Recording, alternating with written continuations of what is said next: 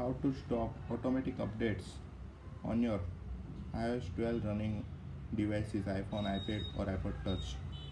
Here I explaining you how to manage all the settings and get new updates when iOS 12 beta or public release.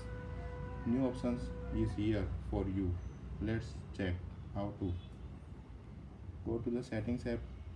Now scroll down and find the general option. Here is the software update.